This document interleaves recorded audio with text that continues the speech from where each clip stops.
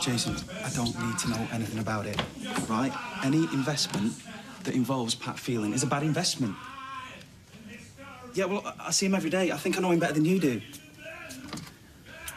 Yes, I know it's your money. I'm trying to stop you from throwing it away. Jason. Jace.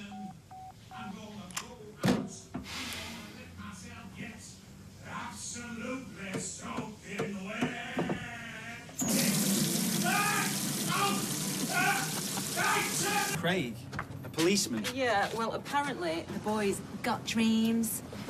Who dreams of being a policeman? I mean, I know the uniform's nice, but... Have you ever been out with anybody in a uniform? Yeah, of course, loads. But you don't actually have to be a policeman to dress up like one. Or a vicar. What's he up to? Who? Pat. Not at all, Councillor. Thank you. Well, that's what I'm here for my constituents. Pleasure doing business with you. Bye.